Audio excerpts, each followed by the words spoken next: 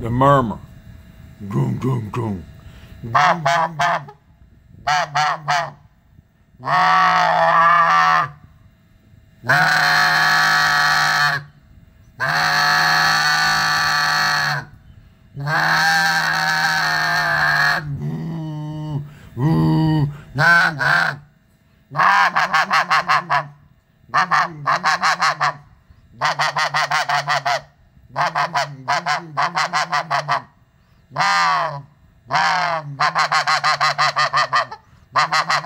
All right, to get some balance in your calling, you want the barks to be, in line with the volume of the murmur.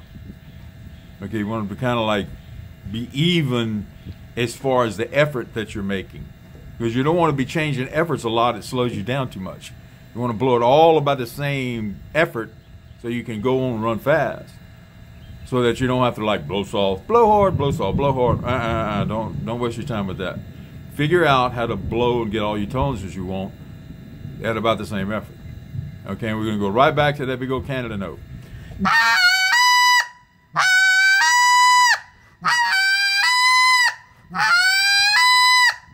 All right.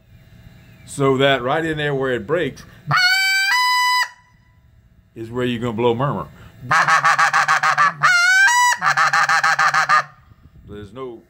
There's no artificial sounding pause in anything, but while you change pressures, okay? Because if you're gonna blow real hard, then real soft, it's gonna take a minute to do that, because you have to drop yourself and then get cocked all up.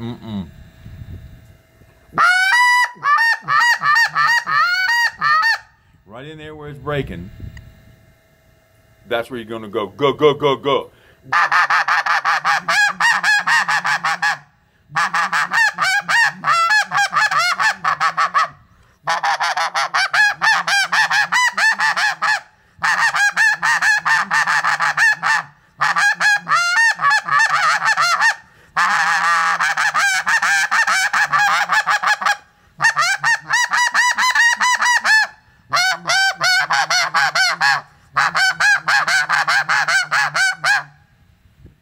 So whatever you're running as far as barks or any of that, in that same pressure zone or that same effort zone, that's where you want to run your murmur. Don't practice your murmur soft. Practice it hard, just like you're doing everything else, so the pressures match, and that way it blends so much easier, so much effortless. It just rolls one into the other.